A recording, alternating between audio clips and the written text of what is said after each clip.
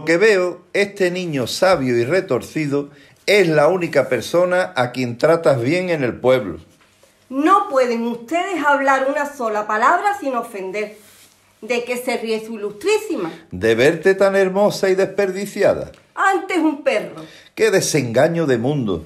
Muchas mujeres he conocido como amapolas, como rosas de olor, mujeres morenas con los ojos como tintas de fuego, mujeres que les huele el pelo a nardo y siempre tienen las manos con calentura, mujeres cuyo talle se puede abarcar con estos dos dedos, pero como tú no hay nadie. Anteayer estuve enfermo toda la mañana, porque vi tendidas en el prado dos camisas tuyas con lazo celeste, que era como verte a ti, zapatera de mi alma. Calle usted, viejísimo, calle usted. Con hijas mozuelas y lleno de familia, no se debe cortejar de esta manera tan indecente y tan descarada. Soy viudo.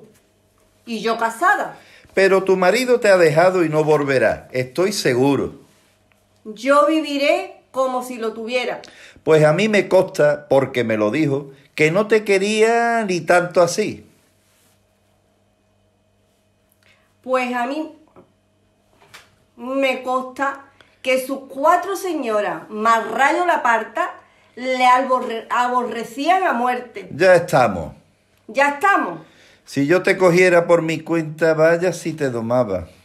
¿Qué está usted diciendo? Nada. Pensaba que si tú fueras como debías ser, te hubiera enterado que tengo voluntad y valentía para hacer escritura delante del notario de una casa muy hermosa. ¿Y qué?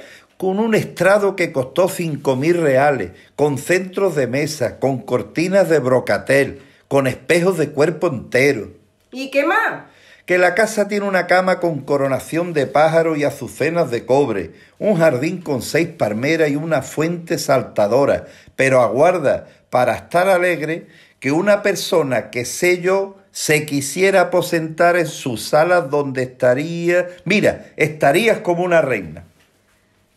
Yo no estoy acostumbrada a esos lujos. Siéntese usted en el estrado, métase usted en la cama, mírese usted en los espejos y póngase con la boca arriba, abierta, debajo de las palmeras, esperando que le caigan los dátiles. Que yo de Zapatera no me muevo. Ni yo de alcalde, porque te vayas enterando que no por mucho despreciar amanece más temprano. Y que no me gusta usted, ni me gusta nadie del pueblo. Que está usted muy viejo. Acabaré metiéndote en la cárcel. Atrévase usted.